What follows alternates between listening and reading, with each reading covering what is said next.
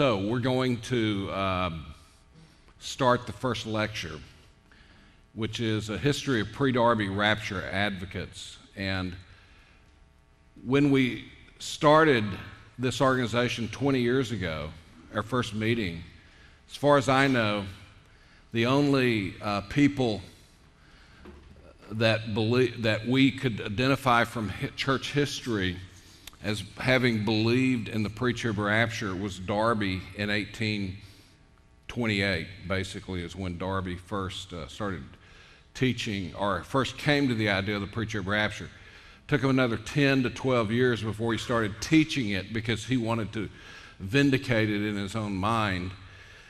And since then, we've found 7 or 8 other people down through church history who have taught the Pre-Trib Rapture.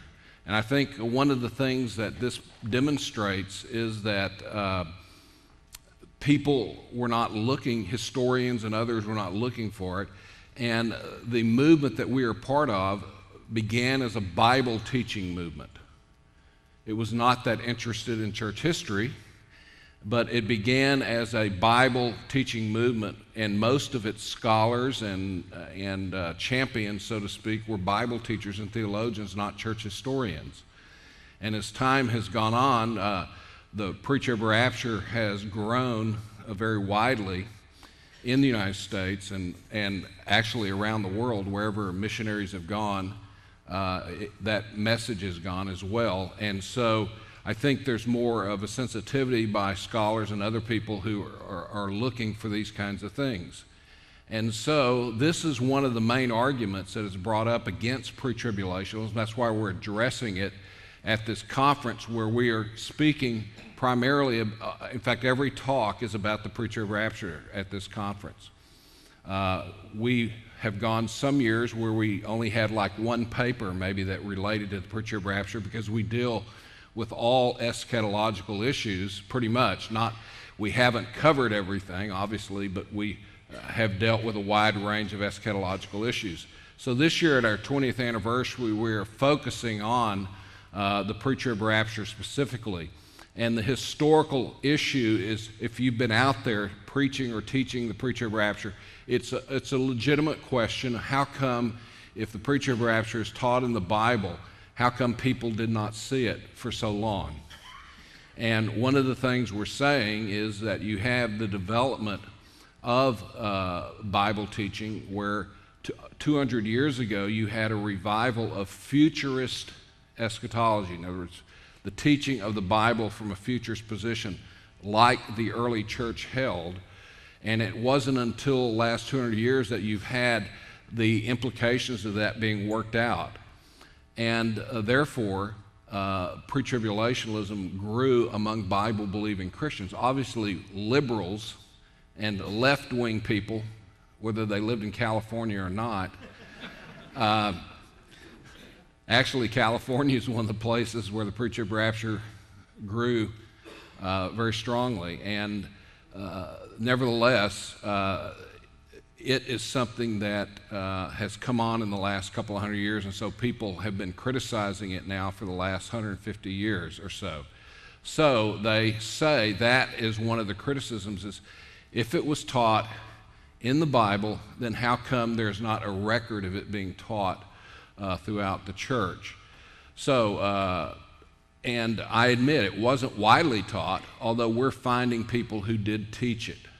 So when you deal with the history of the rapture, not because it is the basis for determining truth, which can only be found in Scripture alone, but because these issues are often at the heart of the critics of pre-tribulationism. Charles Ryrie has rightly said the fact that the church taught something in the first century does not make it true, and likewise, if the church did not teach something until the 20th century, it's not necessarily false.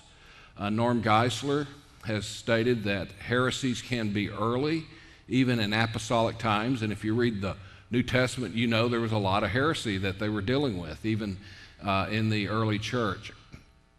And rediscovery of some truths can be later, like the Pre-Trib Rapture. So with this in mind, we're going to look at church history and look at people who I think taught some form of pre-tribulationalism before Darby in 1828. And so how do you find the rapture in history? Well, I thought we would use William Bell, who is a critic of pre-tribulationalism, who wrote a dissertation in 1967, a Dallas Seminary graduate who went astray somewhere. Did you have Dr. Bell? Okay. Do you want to suggest where he might have gone astray? We had questions about it while he was at Seminary. And you let him through anyway. We questioned him about it. He said that they questioned Dr. Bell when he was getting his Master of Theology at Dallas about these issues and things. But he then went to New York University and wrote a dissertation against pre-tribulationalism. And one of the things he has in that dissertation is 4 things that you need to look for to find a pre-trib rapture in church history. And he says that of his 4 criteria, if you can find any one of these in church history, then he said that would be a legitimate find of a pre-trib rapture statement. And so those 4 criteria are, number 1, any mention that Christ's second coming was to consist of more than one phase separated by an interval of years. So in other words, that would be a 2 comings view separated. I would add to that not just an interval, but the time of tribulation. So then secondly, any mention that Christ was to remove the church from the earth before the tribulation period. And then thirdly, any reference to the resurrection of the just as being in 2 stages. And then fourthly, any indication that Israel and the church were to be clearly distinguished, thus providing some rationale for removal of Christians before God, quote, again deals with Israel, unquote. In other words, the dispensational factor there of the distinction between Israel and the church. So that's what we're using here. Now, some have thought that the Shepherd of Hermas, which is dated around 140, although I think some dated as early as 90. Yeah, so it's one of the earliest post-apostolic documents of the early church. And he talks about a vision that he had and he uses metaphor of the tribulation. This great beast that comes represents the tribulation. And then he sees this bride who's dressed in white, and she represents the church. And so he talks about a dialogue between Hermas, and the church, and he bids her good morning and all of this kind of stuff. And I say unto her, Lady, such a huge beast that could have destroyed whole peoples, but by the power of the Lord and by his great mercy, I escaped it.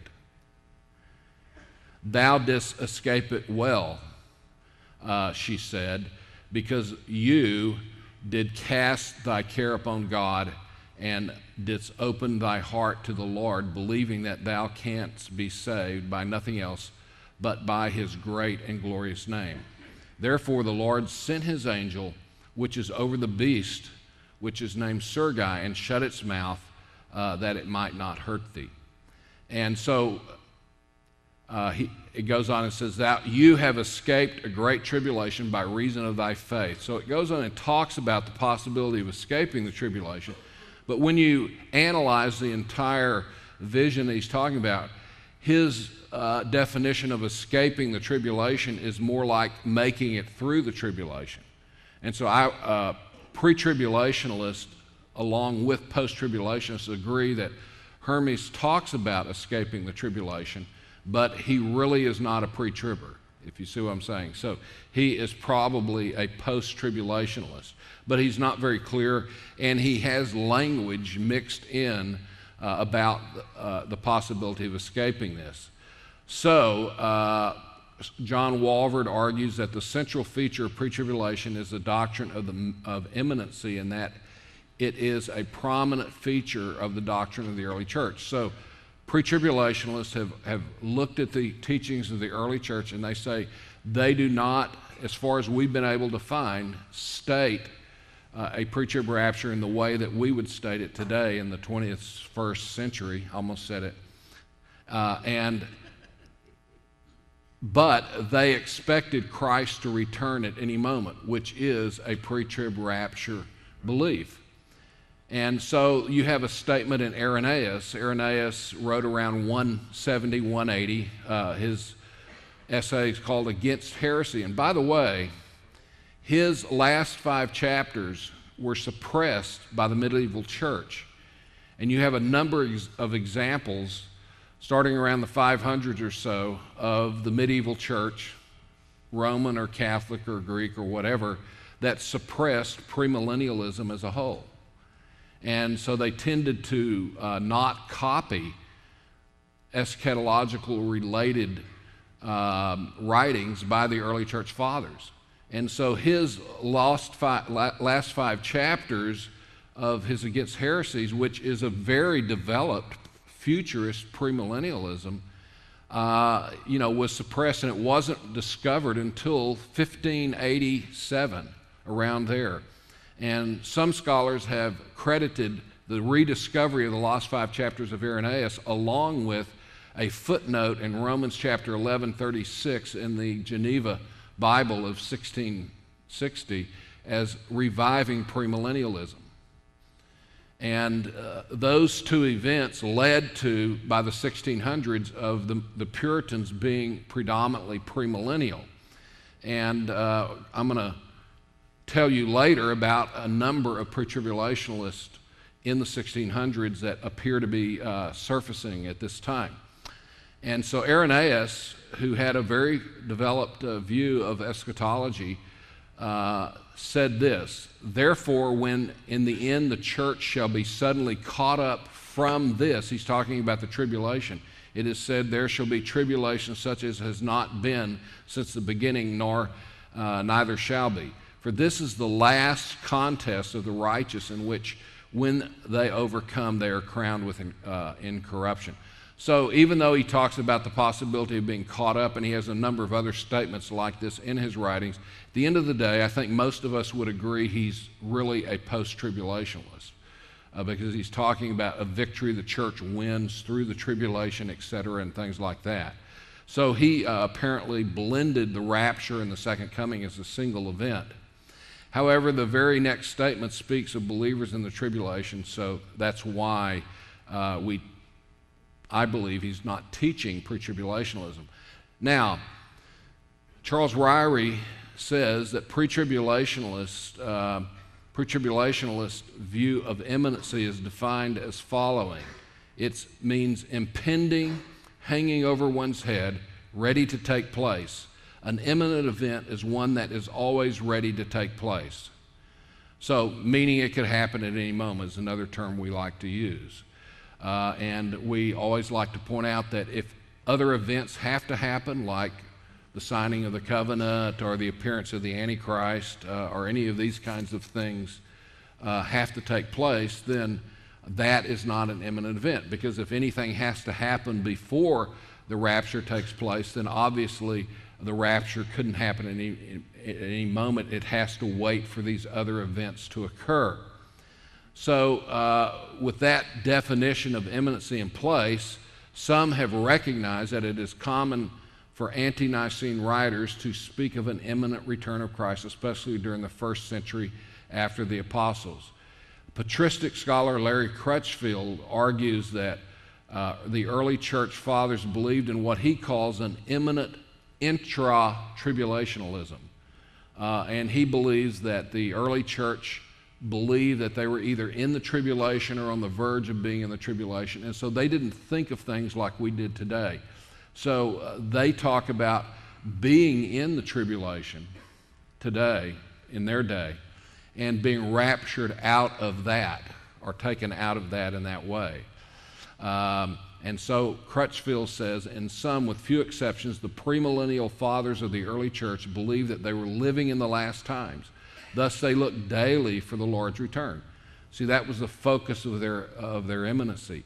Even most of those who looked for Antichrist's appearance prior to the second advent saw that event as occurring suddenly and just as suddenly being followed by the rescue and rapture of the saints by Christ.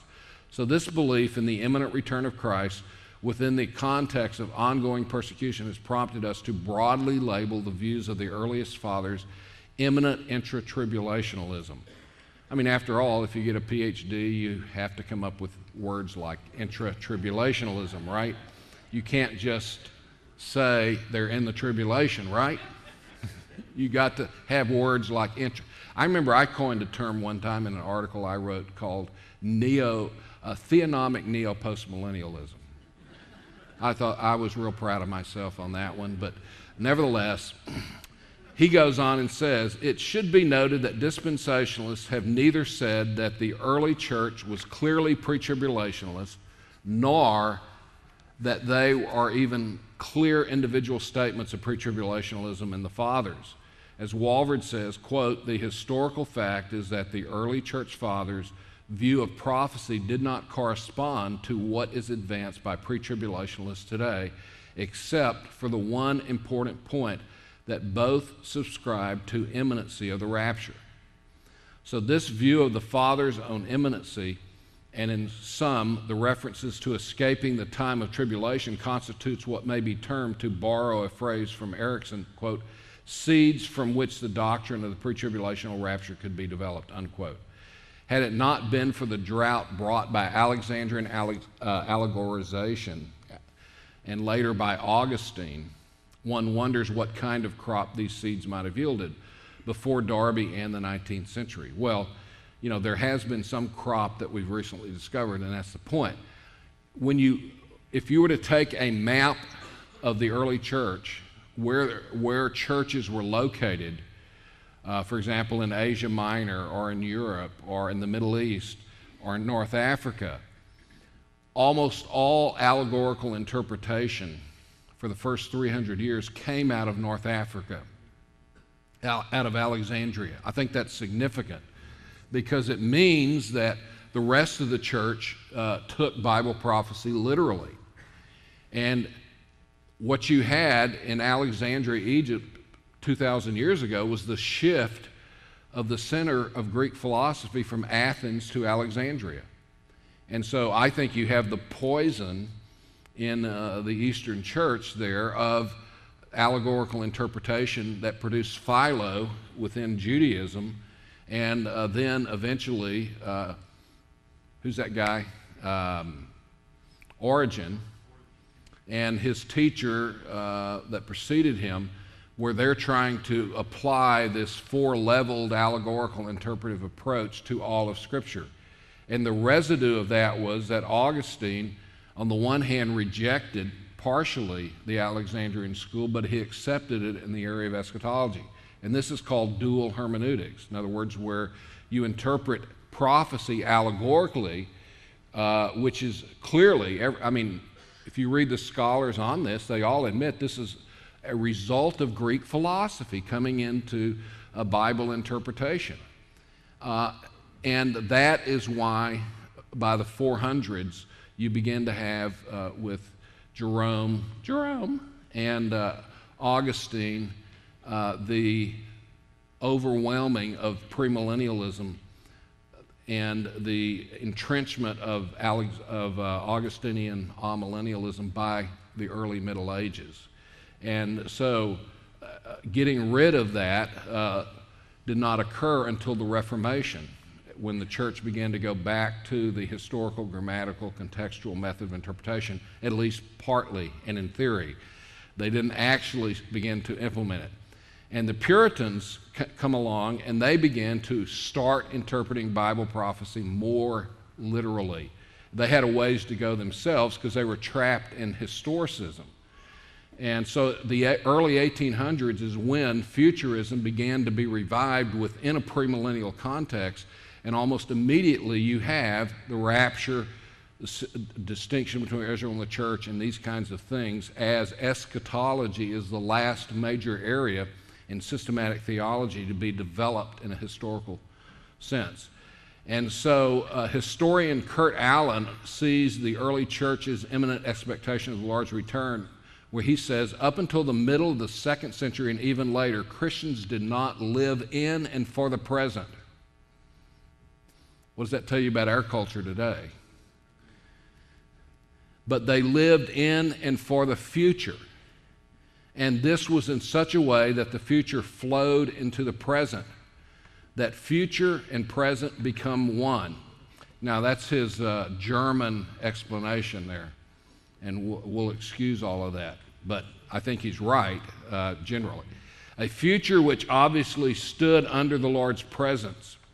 It was the confident expectation of the first generations that the end of the world was not only near, but that it had already come. And it was definite conviction not only of Paul, but of all Christians of that time, that they themselves would experience the return of the Lord. And so he begins to see, Kurt Allen, the decline of true imminence around AD 150.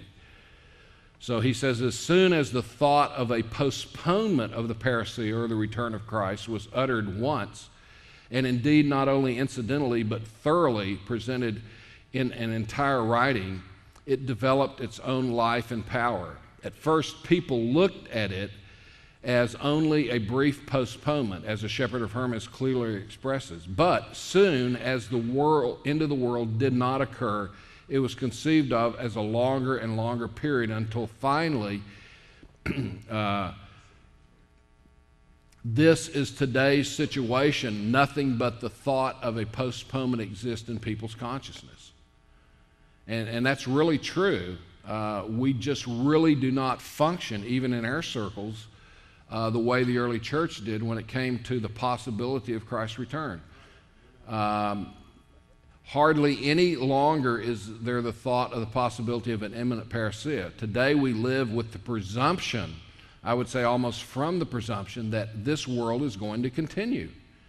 It dominates our consciousness. And boy, you better not say that publicly in some public forum, or you'll get blasted, won't you? If you talk about the possibility that this present world as we know it could end by Christ or God interrupting the current trajectory that we're on.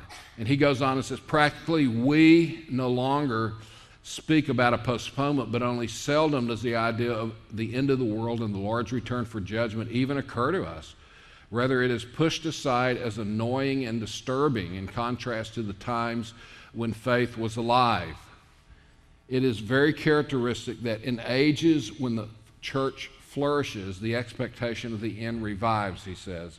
And we think of Luther, we think of pietism, if we judge our present time by its expectation of the future. And so I think that's an excellent summary of the early church as juxtaposed to even our own day.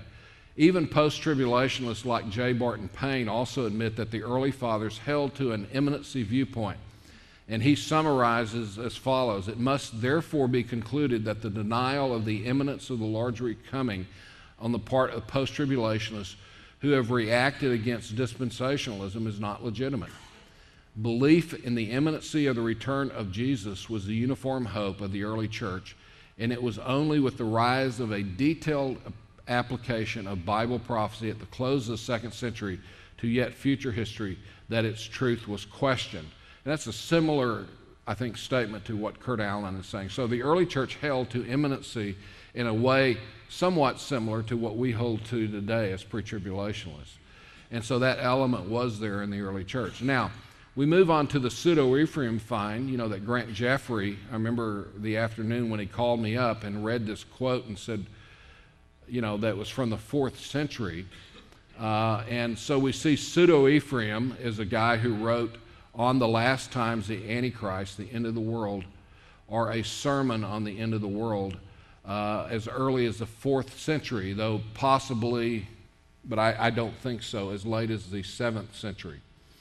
And you have someone imitating Ephraim the Syriac, who is still the greatest Syriac church father, of the early church. And he wrote almost a 1,500-word sermon in Latin, which was probably originally written in Syriac, then translated into Greek, and then into Latin as the church began to become more Latin. And so we have, there's 4 or 5 copies of this. So there's there's a critical copy of his sermon in Latin, and there are a number of pieces of Greek manuscripts still in existence. There's 2 different Greek traditions there. And there is a Greek text for the rapture statement here in this sermon. And his sermon's divided into 10 paragraphs. And in paragraph 2, he talks about the rapture. And then in paragraphs 9 and 10, he talks about the second coming. So he's separating them out. And in between, he talks about the tribulation and the Antichrist. And so just from an order of his sermon, it supports the idea of 2 comings of separate returns of Christ. And here's his statement in the second paragraph. He says, "We ought to understand thoroughly, therefore, my brothers, what is imminent or overhanging." See, there's that idea. It's the Latin word from we get our English word imminent from, so I think it means imminence. What do y'all think? Why, therefore, do we not reject every care of earthly actions and prepare ourselves for the meeting of the Lord Jesus Christ, so that he may draw us from the confusion? Now, confusion is a synonym he uses later on repeatedly for the tribulation. So it's clear that he's talking about the tribulation, which overwhelms all the world. For all the saints and elect of God are gathered before the tribulation, which is to come, and are taken to the Lord, in order that we may not see at any time the confusion, the tribulation, which overwhelms the world because of our sins. Now this fits, I think, 3 of the 4 criteria set out by Dr. Bell. It's clearly a clear statement of being taken from the tribulation. That's what it says. All the saints and elect of God are gathered together before the tribulation. So Pseudo-Ephraim presents at least 3 important features found in modern pre-tribulationism.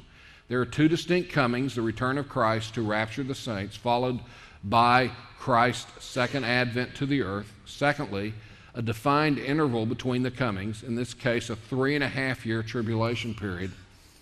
And then thirdly, a clear statement that Christ will remove the church from the world before the tribulation. So the fact that Pseudo-Ephraim placed the rapture 3.5 years before the tribulation is not an argument for mid-tribulation. He appears that he believes that the entire tribulation was only 3.5 years in duration. Even Darby originally believed the rapture would occur 3.5 years before the second coming.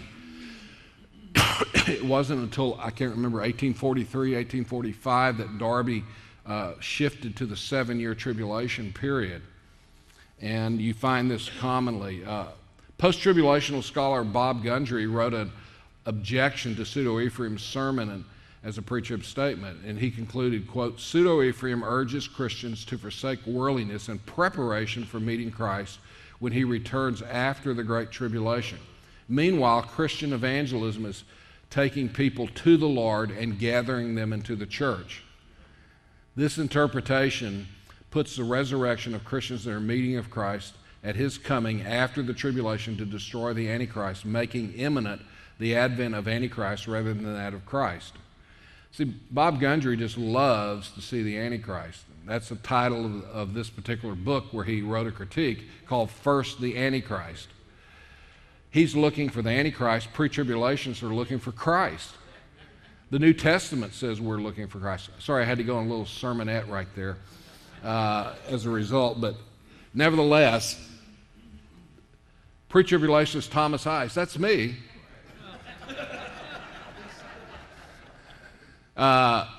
penned a rejoinder to Gundry's critique. I noticed that Gundry did not establish that Pseudo-Ephraim ever used gather in an evangelistic way as he contends.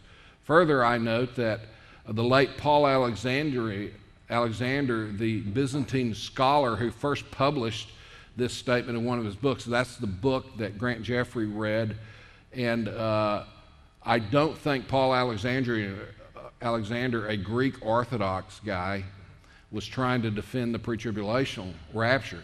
It's very possible he may not have even known this. After all, he was teaching out at Cal Berkeley, not exactly a hotbed of dispensationalism.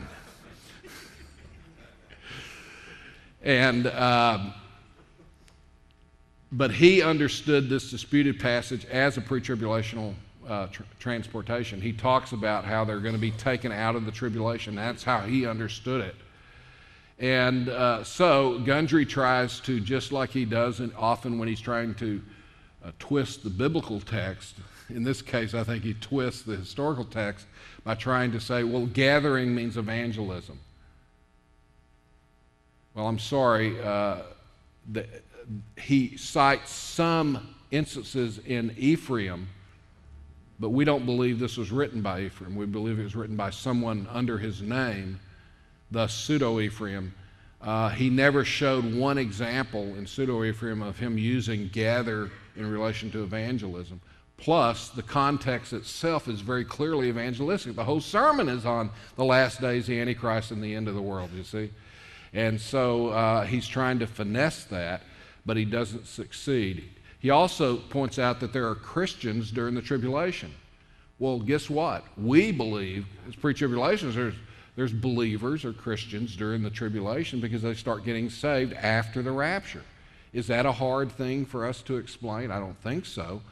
But nevertheless, I think here you have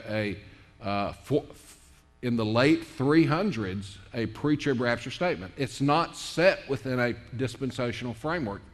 In fact, I would argue that the distinction between Israel and the church, not the rapture, is the last thing that developed in church history that resulted in dispensationalism. The early church began to become anti-Semitic and replacement in their theology, which is probably one of the main reasons why they moved from premillennialism. The Middle Ages is certainly into replacement theology and anti-Semitism. And of course, we know about the developments after the Reformation as well.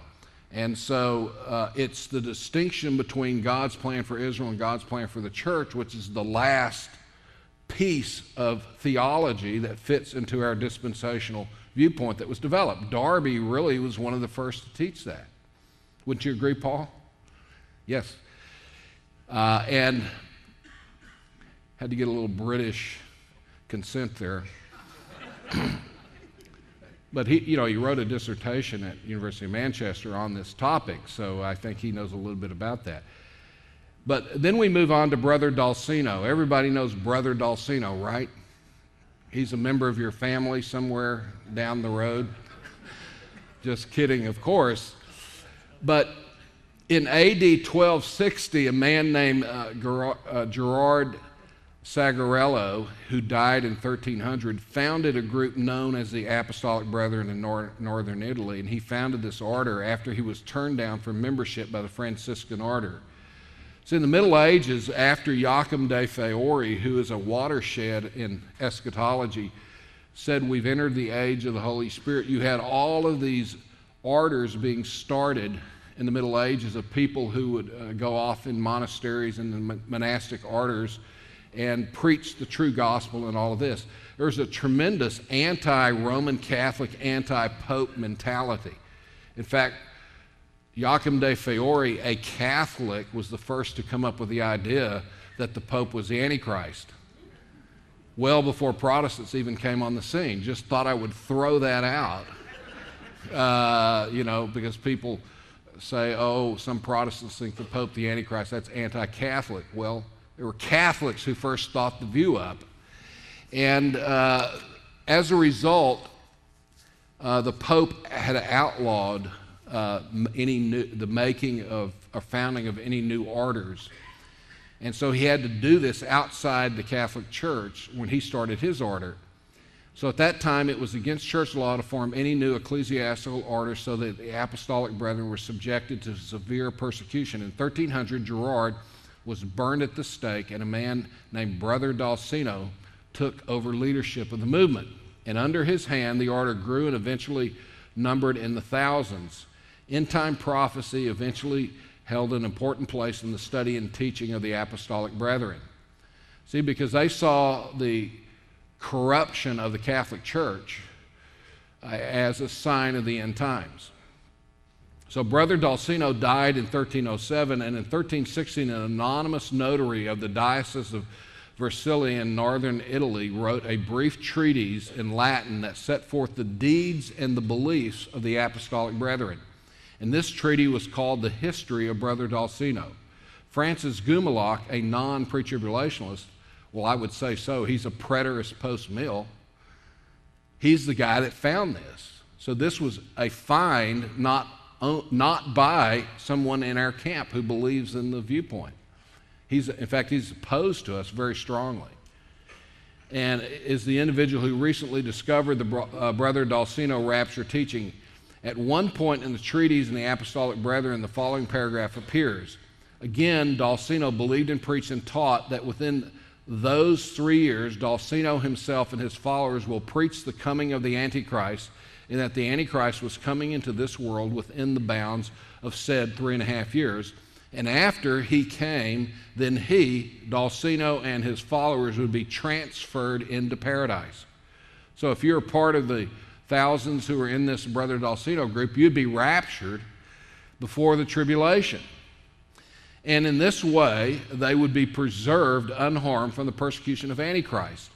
And that then Enoch and Elijah themselves would descend on the earth for the purpose of preaching against Antichrist. Then they would be killed by him or by his servants, and thus Antichrist would reign for a long time. But when the Antichrist is dead, Dulcino himself, who then would become the Holy Pope, isn't that great? He gets to become Pope at the end. I mean, that's a great story. You get rid of the bad Pope, and you become Pope. And you're going to straighten everything out, right? That'd make a good movie, I guess. And his preserved followers will descend on earth and will preach the right faith of Christ to all, and will convert those who were living then to the true faith in Jesus Christ. So, that's Brother Dulcino, and several points in this statement are very similar to modern pre-tribulationism. I mean, this guy was probably an Amil for all we know, but he held to two coming view. The Latin word transferentu, meaning they would be transferred, is the same word used by medieval Christians to describe the rapture of Enoch into heaven. The subjects of this rapture were to be Brother Dulcino and his followers. In other words, the true believers. This was not a partial rapture because they believed Brother Dulcino considered his apostolic brethren to be the true church in contrast to the Roman Catholic Church. Then the purpose of the rapture was to preserve the people from the persecution of the Antichrist, which is a classic pre-trib view. The text presents the transference of believers to heaven and the descent of believers from heaven as two separate events. And then the text also shows that quite a long gap of time must intervene between the rapture of the saints to heaven and the return of saints from heaven. So Gumerlock clearly believes that this is a pre-trib rapture statement. He concludes, this paragraph from the history of Brother Dulcino indicates that in northern Italy in the early 14th century, a teaching very similar to modern pre-tribulationism was being preached. Responding to distressing political and ecclesiastical conditions, Dulcino engaged in detailed speculations about eschatology and believed that the coming of the Antichrist was imminent. He also believed that the means by which God would protect his people from the persecution of the Antichrist would be through a translation of the saints to paradise. So it appears that Joachimist scholar Marjorie Reeves, she's deceased now, a British lady, taught at Oxford, also saw a rapture associated with Dulcino. She says the apostolic brethren, quote, in other words, she's the top scholar of Joachim de Fiore, which there's a whole school of scholars that study Joachim and the medieval eschatology there. They would preach the imminent advent of Antichrist, and when he appeared, Dulcino and his followers would be removed to paradise, while Elijah and Enoch descended to combat. When the Antichrist was disposed of, they would descend again to convert all nations. So she recognized this as well. The Dulcino statement very well appears to have been some form of two-stage coming, a rapture followed by a time of tribulation, concluding with the prior raptured saints returning at the second coming. However, such a view falls short of Darby's developed form of a rapture within a dispensational futurist framework, but it's still some form of rapture. Then you have the case of Thomas Collier as we move into the Reformation period. Frank Moretta, a Brethren researcher, believes that Thomas Collier, who died in 1691, in 1674 makes reference to a pre-trib rapture but rejects the view, thus showing his awareness that there was such a view being taught in the late 17th century. Collier, in his book, The Body of Divinity, says the following. Number 7, a question. At what time may we suppose the saints shall be raised at his first appearing in the clouds of heaven, or at the entrance of the 1,000 years, or after the 1,000 years are finished? Answer, very probably at the entrance of the 1,000 years, and that for these reasons. So he's a premillennialist, but he's not a pre-tribulationalist. He says, 1, because it is not likely that they shall be raised before the nations are subdued and the new heavens and new earth prepared. Secondly, the scripture saith that it shall be at the sound of the last trump. We may groundedly suppose that after Christ appearing in the work, he may ascend and descend often. Collier certainly considered the idea of a pre-trib rapture. If the saints were raised when Christ appears, this is prior to the fulfillment of the bulk of Revelation. It is pre-tribulational, explains Moretta. Whether anyone actually held a pre-trib view complementary to Collier or this was just an exercise of the mind, we cannot say. So, we have found that I thought I had this in there. Is that in there, in that particular thing? A note? No, I guess I have the wrong copy of my paper, but there was supposed to be a guy here today named William Watson, who has a PhD from Cal Berkeley in 17th and 18th century British history. He's a professor at Colorado Christian University, and he believes he's found this mysterious rapture person that Collier refers to. And he has written a paper, I have a copy of it, and he's found at least 3 more pre-tribulationalists in the 1600s.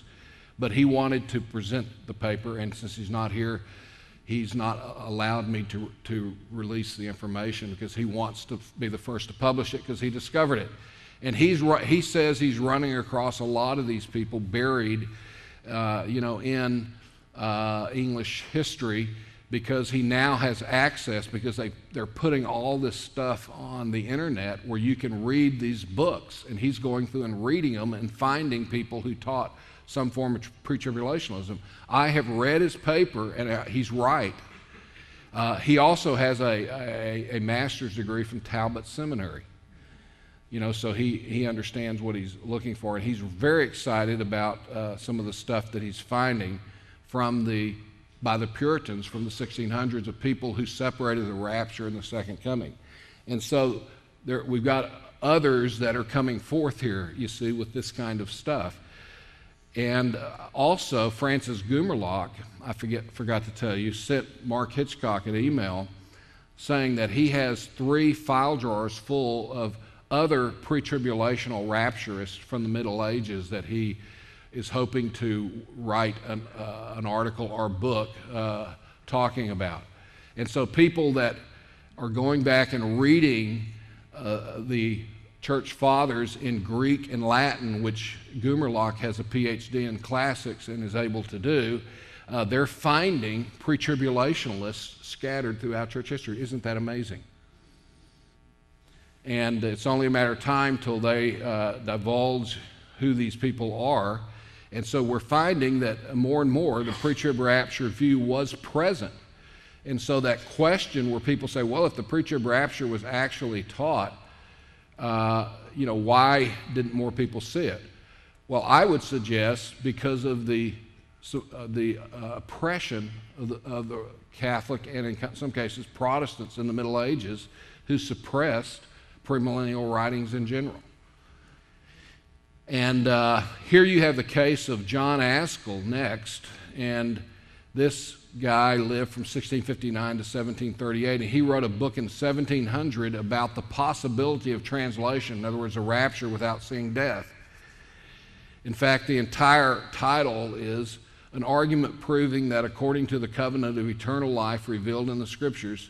So you could read the titles back then and probably know more than the average person reading a book today about the book. But he says, man may be translated from hence into that eternal life without passing through death, although the human nature of Christ himself could not be translated till he had passed through death. Okay, great. Even put exception clauses in your titles and everything. That's great. And he wrote about this, and he was a member of the British and the Irish Parliament. And he was kicked out of the Irish Parliament in 1703. Now, those Irish know how to act decisively. And then he was kicked out of the British Parliament in 1707. And I've read his book. I read it at the Bodleian Library in Oxford. It's 92 pages long. And half of his book is basically about how he knows nobody's going to like what he's writing, but he's going to write it and say it anyway. And he did. And they burned most of his books. Fortunately, we still have a copy or two, as we say. And I have been able to get, I have access through Liberty University, a lot of these books in PDF form. And you can now get, either through Google Books, a lot of these writings that are footnoted here, or through EBSCO, if you have access to that resource in their like their 17th century literature. They have virtually everything online now. And so you can do your own research from the comfort of your own basement or house if you are able to link up to those. So his book was examined and pronounced blasphemous, and it was burnt by the order of the house without having even heard its defense. Askell spent the last 30 years of his life in prison because of his book on the rapture. And this would tend to throw cold water on anyone desiring to make thoughts known on the rapture, I would think. He did not relate the rapture to the tribulation. He just taught that it could happen at any moment. So you're beginning to see people see that issue, you see. And he probably would have been open to the pre-trib rapture, but he taught the idea that we could be raptured at any moment. Then you have the case of Morgan Edwards, and this is a very developed view by a Welshman who was the founder of Brown University, an Ivy League school today. Edwards was born there in Wales, likely heard George Whitefield preach as a young student, and he was founder of Brown, as I said. He graduated from Bristol Baptist College, or Bristol Academy in Bristol, England in 1744. I went there and visited the place. They had a record of him as a student, but they didn't have any of his books or anything else about him, and they could have cared less about him as well.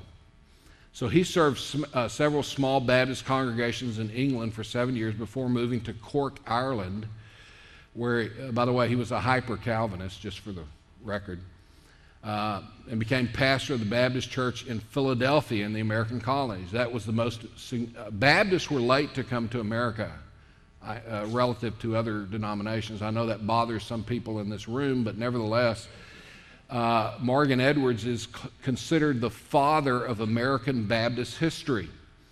And so he was ordained to the ministry by John Gill, a hyper-Calvinist from England there. And so his major work is called Materials Toward a History of the Baptists.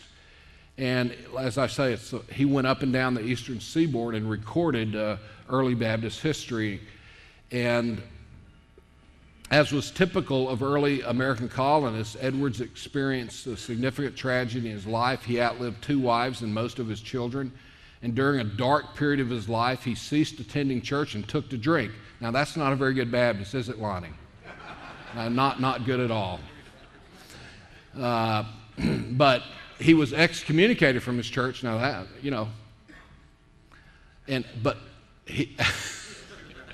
and then he made repeated efforts to be restored, and he was received back into the fellowship after he got off the bottle, apparently, in October 6, 1788, and therefore thereafter lived an exemplary life, which was only about a year, but nevertheless. Baptist historian Robert Torbett described Edwards as a man of versatility, being both a capable leader for many years and a historian of some importance. In temperament, he was eccentric and choleric. Now, if Tim Leahy were here, he would tell us what choleric means, but doesn't that kind of mean melancholy or something like that? I don't know. I'm not up on those things. Oh, well. With all his varied gifts, he was also evangelistic in spirit. Another historian similarly says of Edwards, he was scholarly, laborious, warm-hearted, eccentric, choleric. Morgan Edwards, one of the most interesting of the early Baptist ministers of our country and one of the most deserving of honor. His very faults had a leaning toward virtue's side, and in good works he was exceeded by none of his day, if any of his day. He was an able preacher, a good man, but not always an easy man to get on with. He's kind of like me. He's hard to get along with. Yeah, am I choleric? I thought I was sanguine. Oh well, okay. Edwards first wrote about his pre-trib beliefs in 1742 as a student at Bristol College in order to fulfill assignment. So he was there 3 years, 1742 to 1744. And he said, quote, "I will do my possible, and in the attempt will work by a rule you have often recommended." He's writing to his professor, "to take the scriptures in a literal sense, except when that leads to contradiction or absurdity. Very able men have already handled the subject in a mystical or allegorical or spiritual way." I like that little jab there. Edwards' work was first written in Latin during his student days in 1742. So years later, when he published in 1788, in other words, he translated this from the Latin and published it in 1788, the year he died, in Philadelphia. And but he says that he did not change it any. So he basically just translated it into English and published it. By the way, the Pseudo-Ephraim sermon and Morgan Edwards' entire 52-page book is online at pre-trib.org. So it's there if you want to read it. Historian John Moore, quoting from Reverend William Rogers' sermon on Edwards at Edwards' funeral, said, quote, "There is nothing uncommon in Mr. Edwards' person, but he possessed an original genius." So in other words, he was an original type thinker, so he would have think outside the box. It's very clear that he wanted to do that in this particular paper. So thus, as an original thinker, Edwards apparently saw his views flowing from a literal reading of the Bible.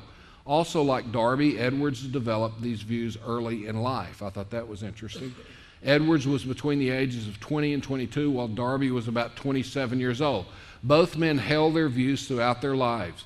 Almost a century before Darby developed and popularized a view of the second coming of Christ known as pre-tribulationism, or the view that Christians, believers, will be raptured or translated to heaven with Christ before the events of the tribulation. Edwards taught an amazingly similar view. Like Darby, his views on this matter were developed during an early phase of his life. So Edwards saw a distinct rapture 3.5 years before the start of the millennium, and he taught the following about the rapture. This is from his writings. He said, number 2, the distance between the first and second resurrection will be somewhat more than 1,000 years. I say somewhat more because the dead saints will be raised and the living changed at Christ appearing in the air. referencing 1 Thessalonians 4:17. And this will be about 3.5 years before the millennium, as we shall see hereafter. But will he and they abide in the air all that time? They went up in the air. They're going to hang out in the air 3.5 years on a cloud? No, they will ascend to paradise, or one of the many mansions in the Father's house. John 14:2. So he's using these passages the same way we do. And disappear during the foresaid period of time. The design of this retreat and disappearing will be to judge the risen and changed saints. So he's got the bema going on, just like pre-tribulationists do in that interval while the tribulation is taking place on earth at the same time. But he says, and judgment will begin at the house of God. He takes that passage that way. So he makes these points, as I've already pointed out. The main difference between modern pre-tribulationalism and Edwards is a time interval of 3.5 years between the rapture and the second coming, instead of 7. So, as was noted earlier, Jonathan Brumham has pointed out that Darby held a 3.5-year tribulation until 1845. So Edwards reiterates his pre-tribulational position a little later in his book, where he says, another event previous to the millennium will be the appearing of the Son of Man in the clouds, coming to raise the dead saints and change the living, and to catch them up to himself, and then withdraw with them as observed before. In other words, what we read you earlier. This event will come to pass when Antichrist be arrived at Jerusalem in his conquest of the world, and about 3.5 before his killing the witnesses and assumption of Godhead.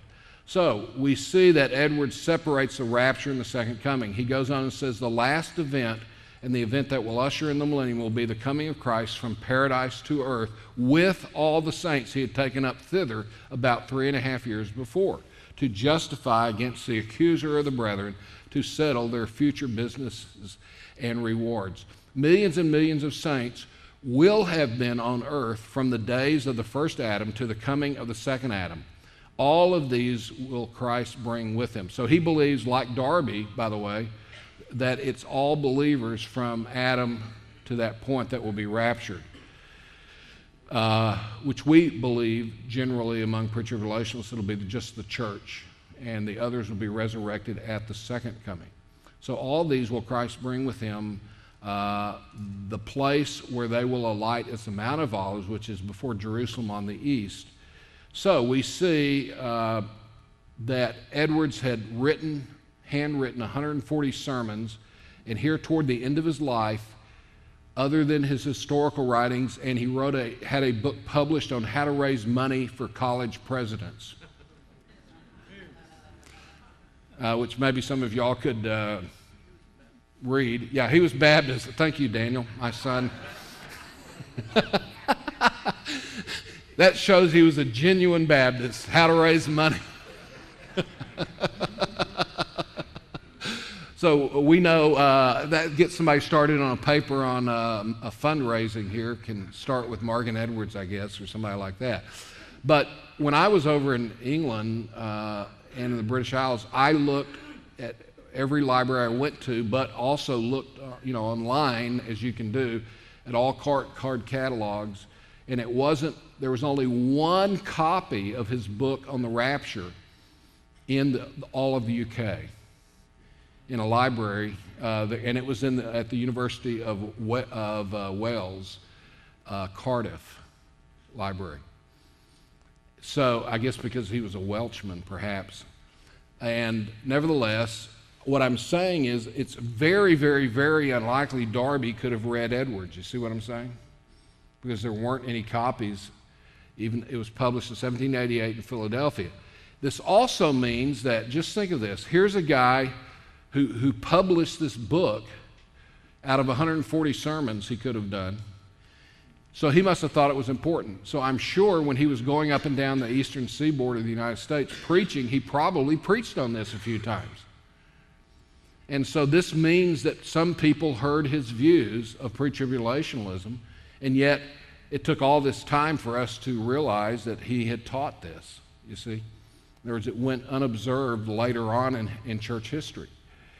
And so, there are others like this. So there is a clear example. Also, John Bray had to pay off $500 to someone for this fine. So even John Bray, an enemy of pre-tribulationism, paid $500 for someone who found a pre-Darby rapture statement. Now, I want to also deal with, my paper doesn't have this, with the, do you have the appendix here? No? Okay. What is called the pre-conflagration view. I'll just go over this from memory here. And that was a view developed by Joseph Mead in 1629, probably around there, a Puritan scholar. I believe he was at Cambridge. And he was considered the father of premillennialism. And he taught a view that before, in other words, at the second coming, the church would be raptured up into heaven, and then there would be a conflagration, or 2 Peter 3, burning of the earth for a period of time, apparently days. And so the church would be raptured up into heaven and hover in heaven for a number of days, and then return victoriously with Christ at the second coming. And that was a view held by the Mathers, Cotton, and Richard Increase and Cotton Mather, many American Puritans, and other. And some in our group have said this is a pre-trib rapture. Well, it's not a pre-trib rapture. It's a view, it's a two-coming view of the second coming.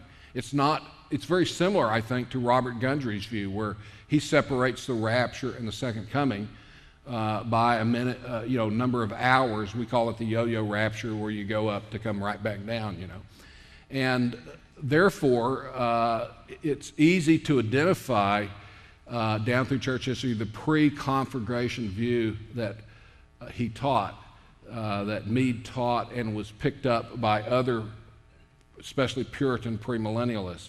And he does have two stages, but it's not the tribulation that separates them. It's simply the burning up or the judgment period of the earth, where believers are rescued from that, and then they return to a refurbished earth days, perhaps weeks later, with Christ. And so that is not a pre-tribulational rapture, even though it has a two-phase coming.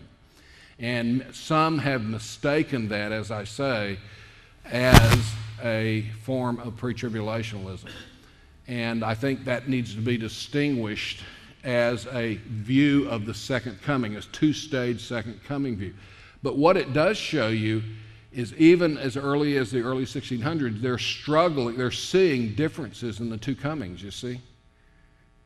And they're distinguishing them as separate events.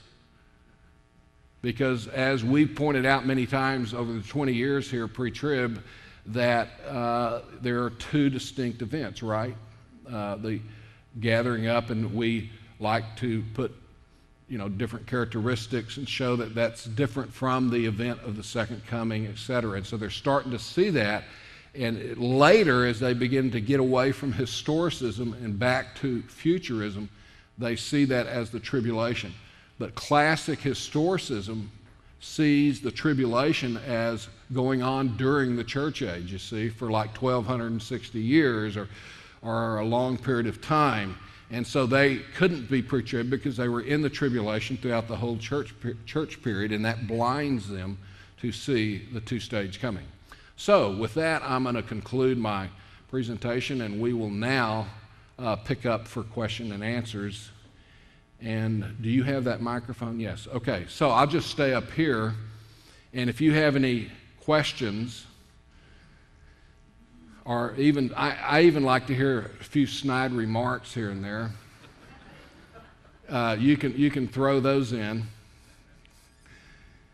So just raise your hand. There we go. Right there. We will do the question-answer session. It's on. Testing.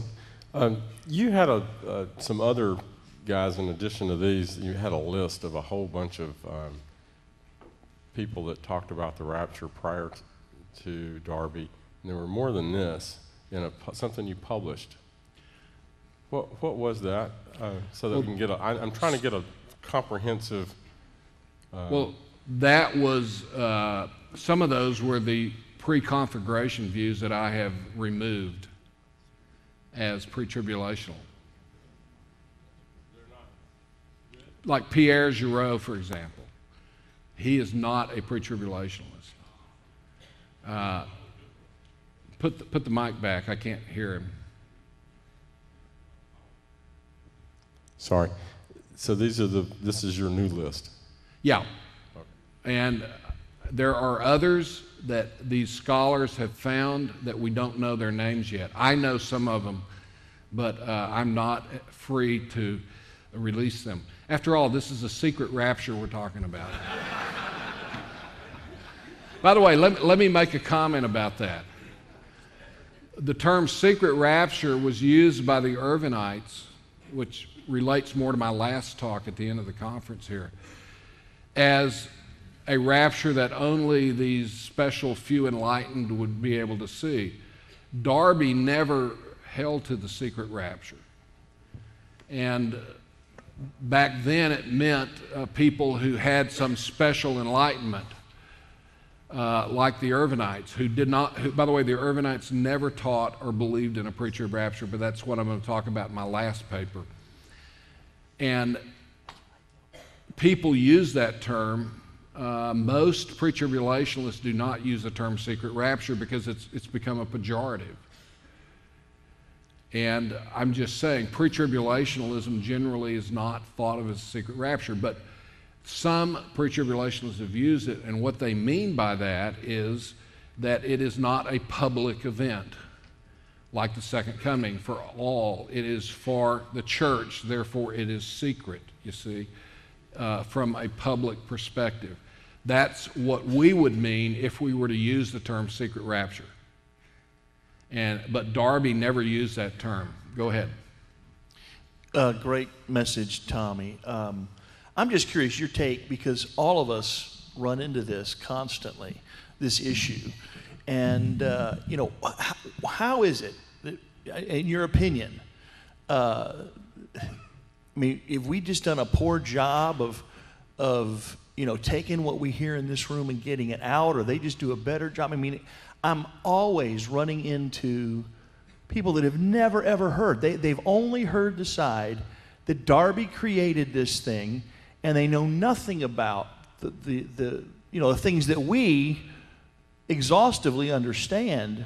And I'm just curious, why is it we constantly, we put this thing to bed in this group years and years ago. Here we are 20 years into Pre-Trib. Our conference is just at almost 30 years, and we've dealt with all these issues.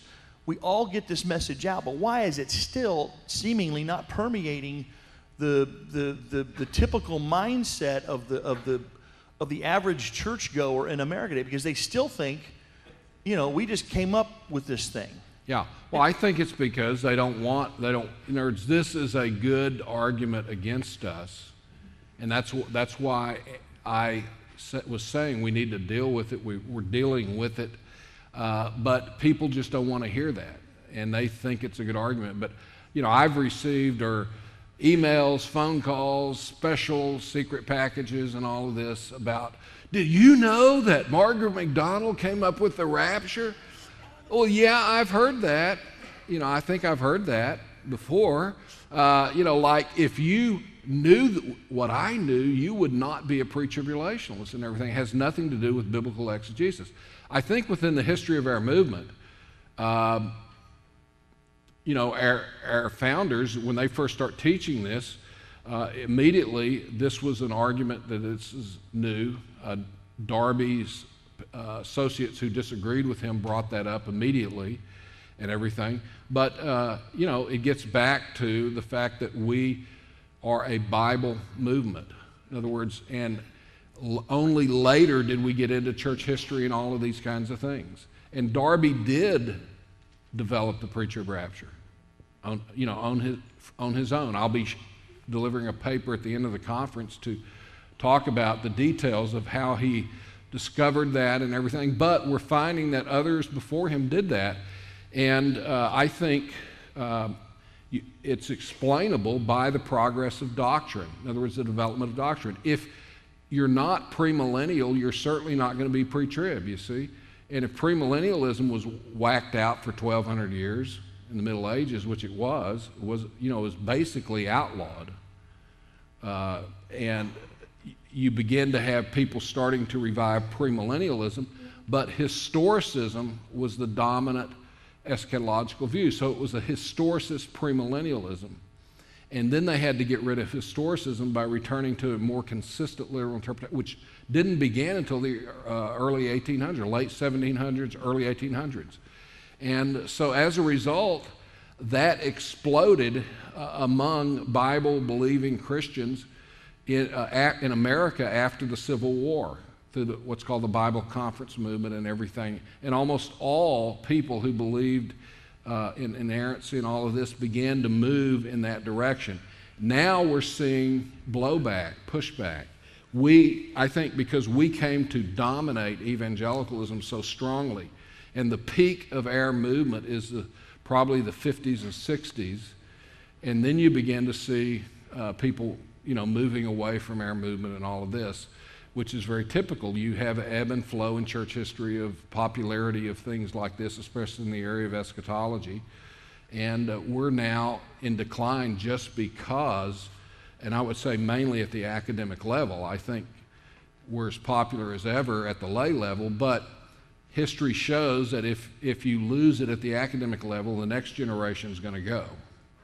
You see, so that's why it's important that we did it. And this is why Tim LaHaye started this group, to strengthen this area, because we believe it's taught in the Bible, regardless of its historical pedigree. And we think it's just very, very clear there. But at the same time, we've had people who have looked at church history, and either they haven't thought about our views to bring them out. It's just like Leroy Fromm's 4 volumes, Seventh-day Adventist guy. He's not going to bring up pre-tribulationalism, but he's got a very exhaustive view of church history. And, so you can't trust these guys, and that's why as our movement has developed, we've gotten some historians now that are looking into this. They've surfaced, and we're finding that there are some out there who taught our view. And so we can at least say, if the Bible teaches the pre-trib rapture, then why wasn't it found in the early church? Well, first of all, I would say it could have been there. Who knows? We have so many missing documents. Secondly, if it wasn't there, well, the early church immediately departed from the gospel. Now, what's more important than the gospel? Nothing. And if they miss the gospel, then I think they could mess up something like the rapture. There's no gospel of grace at all in the early post-apostolic early church writings. And you wonder, remember that song, you wonder where the yellow went when you brush your teeth with something? You wonder where the gospel went when you look at the early church fathers, it's just not there. It's moralism and those kinds of things. And so as you begin to understand what we call the progress of dogma, even a guy like J. Edwin Orr 110 years ago gave a lecture series, that's a book called The Progress of Dogma, and he argues that there is a logic to systematic theology. And ecclesiology and eschatology are the last 2 areas that one logically develops. Why? Because you have to get who God is, who Christ is, and what salvation is before you can get eschatology right, because eschatology is simply how everything ends. And so he goes on and says, and he was a postmillennialist, by the way, and he says that that's how theology developed historically in the church, is based on the logic. And so the last 200 years now, last 100 years for him, he says has been the development of eschatology, and that is simply the application of the historical, grammatical, contextual hermeneutic and the working out of the implications of that. Now, when God gave us the scriptures, the canon was complete, but there is a progress to the church's coming to understand what God gave us in the scriptures. And that's called the progress of doctrine or the progress of dogma by J. Edward Nowhere. You can still get that book. And I think he's basically right. You look at someone like preterists, they're the ones that love to taunt us in this area. But if those people would ever write a history of preterism, they would discover that their views of preterism weren't developed until the early 1800s themselves. There were some of their views that were developed before that, but basically nobody takes a preterist view of the second coming of the Olivet Discourse until Alcazar in 1614. Okay, but even they believed, in a future second coming, and it wasn't until the 1820s that you basically have them saying, for example, Nero's the Antichrist. How come that doesn't bother them? But they're bothered by our view of pre-trib as a supposed late development, and everything. If I was a preterist, which I'm not, obviously, I'm a future guy, not a past guy, when it comes to eschatology. Soteriology is a different thing. But nevertheless, I'll quit talking in a minute. These people's eschatology was developed by a bunch of German liberals. Sorry, Johannes. And almost all of the sources of American preterism go back to these guys that wanted a naturalistic interpretation of the book of Revelation, and they got it in preterism. And so here are these evangelicals coming along and saying, oh, we're breaking through with new developments in church history, and we're coming up with this naturalistic, interpretation of the Bible in the area of eschatology. So they're late, but it seems to be okay. Yes. Good job, Tommy. You've already touched on what I was going to comment on, but if I talk long enough, I'll touch on everything. Yeah, and I almost heard you talk so long I forgot my comment. But anyway, I couldn't help but draw the parallels, the comparison between the arguments of the opponents of pre-trib rapture with the arguments Catholic apologists use against Protestantism. They say that sola scriptura was never taught. You can't find any early church fathers. Same way with justification by faith. And so I think the parallel is that the Bible was hidden from the common person for close to 1,500 years. And so those doctrines that we hold so dearly today, including the pre-trib and the five solas, they were hidden from the people. And so there wasn't a whole lot of stuff written on that throughout the dark ages as we know them. Care to comment? Well, yeah, that's a whole other point that I like to bring up, but forgot. By the way, I knew your question had to relate to Roman Catholicism, but nevertheless, just think, for 1,500 years, only 1 in 2,500 people could even read. It really wasn't until the 1500s that you begin to have the study, the revival of Hebrew and Greek.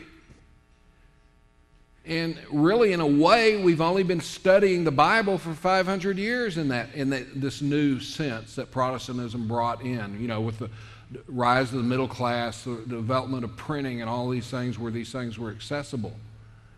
And so that's another point to be made, is you only have a few people developing theology throughout the Middle Ages and things, and so things were more static.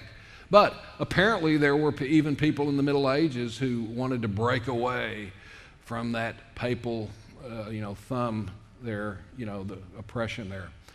Any other questions? Yes, go ahead. Tommy, thank you for your presentation. Pre-trib has often been accused of not being valid because it was not until Darby that it was developed. But a major challenge for pre-tribulationism today is the pre-wrath view, and the first published book was in 1990.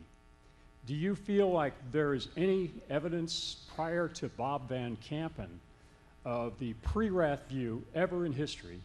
And second question, do you feel like that should be used as an argument against the pre-wrath view that it is recent? Well, yeah, I've used that argument against them, but they try to go back and pick out one element of their view and say that it was taught by the early church. We did that with imminency, in a similar way, but nevertheless, their view as formulated by Van Kampen, who, rejected pre-tribulationalism, and then he rejected post-tribulationalism, so he had to come up with a different view, is not developed until the late 80s, I think, is when he came up with it. Or, Randy, when did you get that phone call? Was 82. So around 1980 is when he came up with that view. But nevertheless, it's a late development.